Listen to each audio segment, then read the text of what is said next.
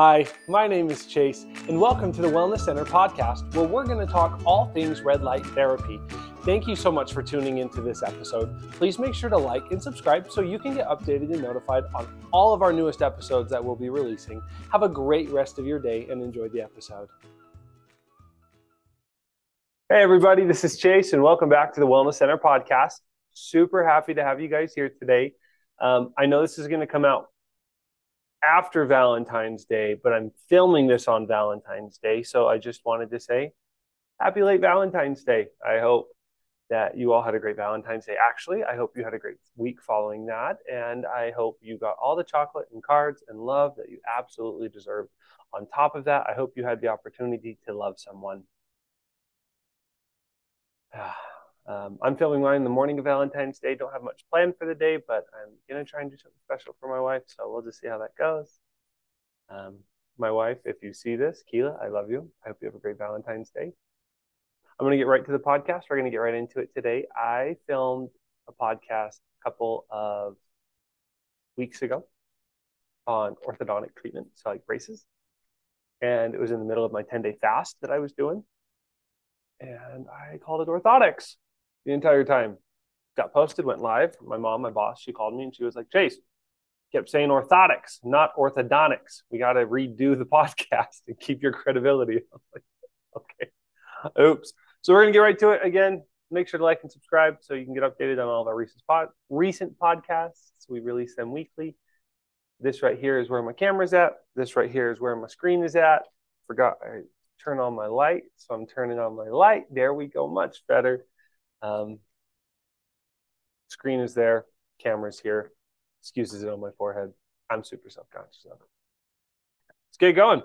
So we are going to do another podcast on orthodontics, not orthotics, orthodontics, braces. And I found a new study. So I'm not doing the same study I did a couple of weeks ago. This one's more recent. And one thing, so there's different types of studies when it comes to red light therapy that I really love. And I can increase the size of this, which is great. So I learned there's two types of studies that I'm starting to see and notice that are really getting really common. So the first is, here's the study. I'm a doctor, I'm a scientist, I'm a medical professional or some aspect. I'm someone in the field of red light therapy or studying photobiomodulation for my specific practice or field or something related to that. And they do their own tests, their own either human or clinical trials. They do all the study, they do all the information, they publish it. Perfect, right? I love those types of studies. Those are really good studies. Then there's these other studies that I really love that I believe are coming from like people in school or people doing reports on something. But what it is it's someone will go and they'll look and they'll have a certain set of criteria. Like we're looking for A, B, and C, and they'll review 4 or 5 different web like pages like Google Scholar and other places that publish peer-reviewed scientific published studies or other related studies of like similar topics. And they'll go and they'll find like 200 or 300 studies or 15 or 20 or 30 or however many they're looking for. And then they'll use exclusion criteria to break it down to like the most prevalent information. And I love these because what this tells me is that I'm not only looking at just one study by one person, I'm probably looking at 15, 20, or 30 different studies that are being reviewed by these people. So it helps me get a lot of information in a really quick way and portray the information to you guys in a really quick way. So that's what this study is. And I'm really excited to go over it with you guys today. And I'm going to go over the abstract and the conclusion. And if you want, I can go over the chart too. I might just scroll through it really quick and kind of show you. But what is orthodontics, not orthotics? Orthodontics is a branch of dentistry that focuses on diagnosing and treating bad bites. Malocclusions. Please, I'm not an orthodontist. Don't destroy my credibility for not knowing how to say that. Common orthodontic treatments include braces, clear aligners, and retainers.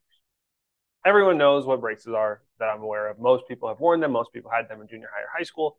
Everyone understands the pain of orthodontics, of braces, or the pain of not wearing a retainer for 5 years and trying to put it on after 5 years of finding it. Okay, so now I'm looking on MDPI's site, and the title of this study is Photobiomodulation with Laser Technology to Reduce Pain Perception During Fixed Orthodontic Treatment. I make sure to emphasize orthodontic instead of orthotics because I want to make sure I say it right. Treatment literature review and new perspectives with LED devices. I love this because not only is it red light therapy or photobiomodulation, again, pretty much the same thing, it's with LED devices, laser emitting diodes, which, fun fact, is what we have here with our full body pods. We use LEDs. So this is like our freaking wheelhouse. This was received the 28th of November in 22. It was revised on the 13th of December. It was accepted January 3rd and published the 9th of February 2023. So again, guys, super recent stuff. Now, here is the abstract. Despite the growing demand for improving smile aesthetics and occlusal functionality, which I don't know what that is. Why don't we just look that up real quick? I'll show you how I do my stuff.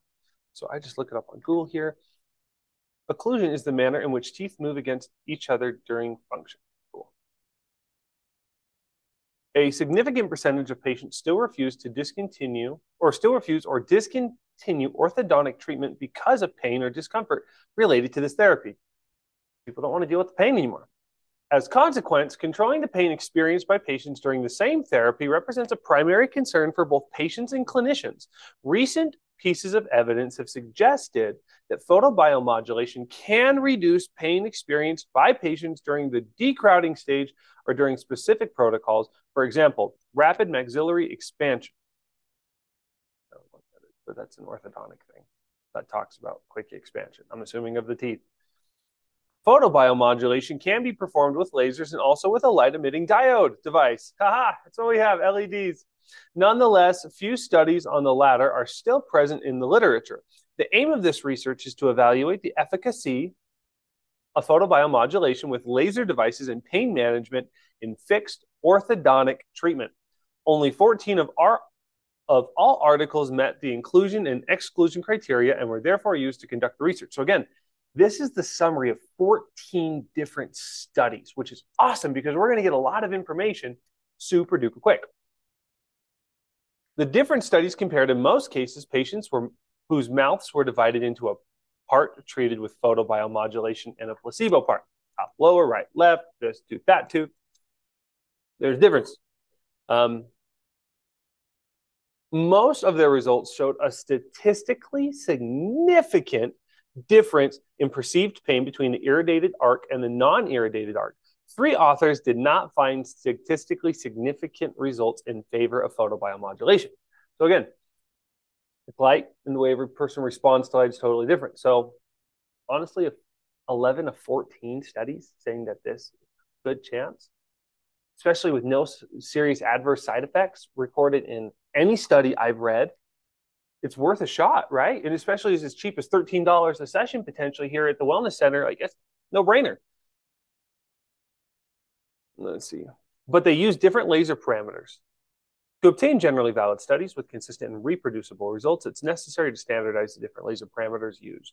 So again, it's hard, right? Because not only is there different wavelengths of light that range anywhere from 600, which is red, the red light, to over 900, which is near infrared. So there's hundreds of different wavelengths of light. There's also wavelengths below that too, which are like blue lasers and purple lasers and different things that are different wavelengths of light that do different things. So it's hard to find parameters that are going to be effective for every single person. And on top of that, all of those different wavelengths of light can be pulsed anywhere from like 1 to 20,000 or 10,000 hertz of light, and all of the numbers in between.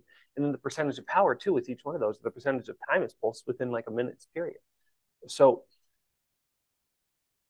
it's hard. There's going to be a lot of study, a lot of research coming out about red light therapy for a long time, but it's cool and it's new and it works. So I love it.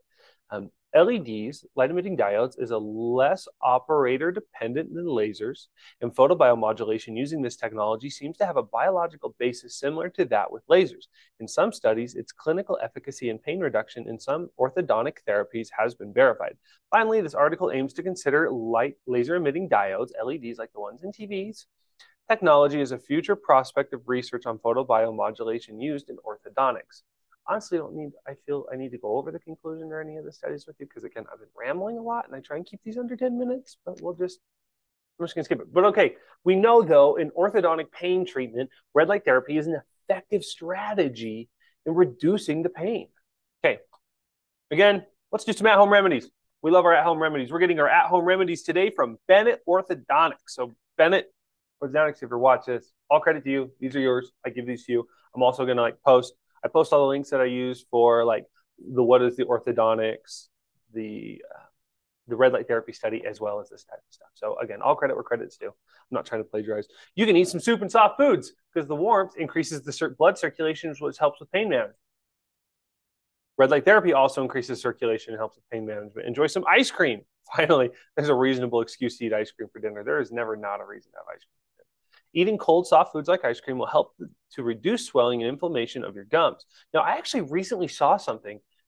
I'm going to disagree with this one. I'm kind of 50-50 on it.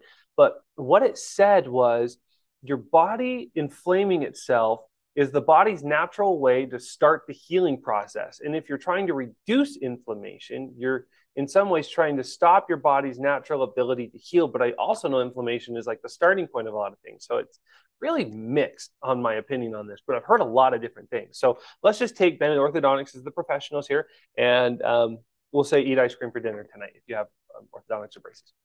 Use a soft bristle toothbrush. Just like a new soft blanket feels better than the rough blanket you've been holding onto for years. I have some people that would argue that point for the emotional connection. Replacing your old toothbrush with a soft bristle toothbrush gives you comfort and will allow you to brush your teeth without hurting your sore gums. Rinse with warm salt water. Salt water will help with the pain, and it makes a really cool noise. Gargling water. Bennett Orthodontics. You guys are funny. And apply wax to the irritated areas on the metal of your braces. Cool, guys. Well, that's all I have for you. Thank you so much for tuning in today. I really appreciate it. If you're not a part of the Wellness Center podcast, or not podcast, I don't say podcast, blogcast, this YouTube channel, please make sure to like and subscribe so you can get updated on all of our most recent stuff.